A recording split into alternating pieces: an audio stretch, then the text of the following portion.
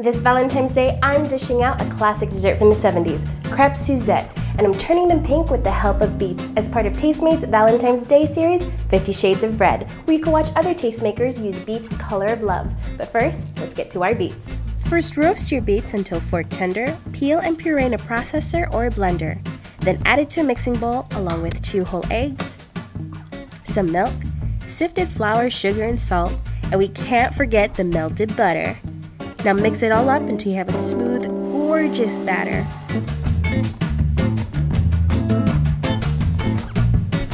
Now butter a nonstick pan on medium-high heat.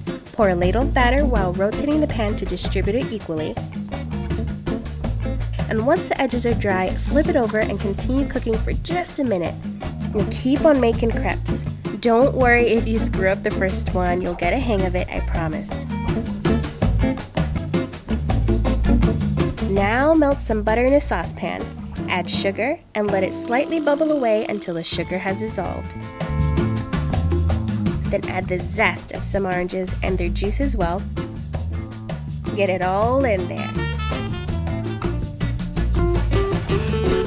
Now fold the crepes into quarters and into a pan by slightly overlapping them. You could do all of this ahead of time, just heat up the sauce when it's time for dessert, and trust me, your Valentine's gonna be so impressed by this part. Pour over the orange butter, heat some orange liqueur, and pour it on the top.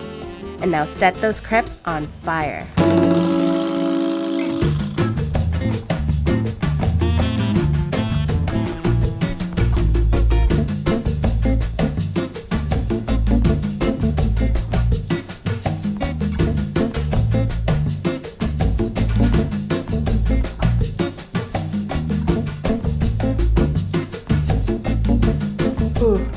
Make this for your lover, you'll definitely knock off more than their socks. Subscribe to Just Eat Life TV and enjoy some more Valentine's Day videos, including these from our fellow tastemakers.